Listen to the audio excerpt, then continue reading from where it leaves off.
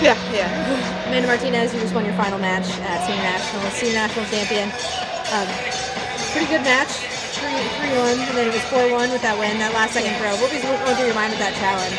I knew I had it already. I heard the whistle blow way before it, so I wasn't worried about the challenge. I was just looking at the Cardinals, North Central girls up in the corner. I was already, like, I know it's done. Like, I was so happy. Like, did it with them. A lot of girls on our team qualified too, so like winning's awesome, but it's great to win with other girls on the team. Talk about that team. You graduated North Central, correct? Yes. Are you talking about that team, yes. or is that who you're still training with? Yes, I'm still training with the North Central Cardinals, or North Central College, or the Cardinals. We bark because we're birds, makes sense, but I still train with them. I honestly feel like it's the best environment for me. The team's just really great. I thrive off that kind of atmosphere, team atmosphere, and girls all push each other, and it's really easy to work hard when there's girls like that all around you all day. So, What was the game plan going into that match, knowing it was going to be a scrappy fight? We wrestled each other a lot of times, so it really was knowing that I'm the more offensive wrestler and trusting in that. I really believe I'm really great at peaking my body and peaking myself for tournaments like this, so knowing that all those other matches were just in the past and great things to learn from, and I was ready. Like, I knew my offense was just feeling great.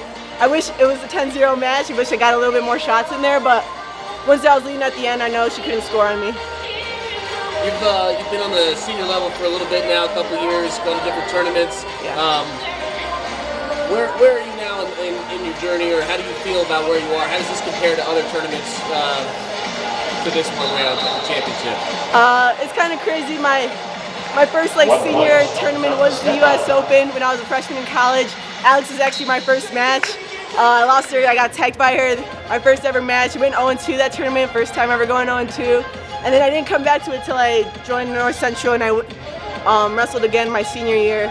And it's just been a constant progression, going 0-2. And the next time I went, I took 4th, lost to Alex. Next time I win, I took 3rd, I lost to Sochi, and then today, winning it and getting that win back is great. Yeah, it feels amazing to see how much I've grown before being like kind of scared, but now I believe in myself and what I do. You feel like your confidence level has changed? Yeah, it's more just having my mind right. My confidence, I feel like I always have it. It's just making sure everything else is clicking. Next steps heading into the Olympic trials. Next steps that you want to accomplish? I want to be the Olympian. I want to represent the U.S. That's the goal, but not just to do that, but to win a gold medal.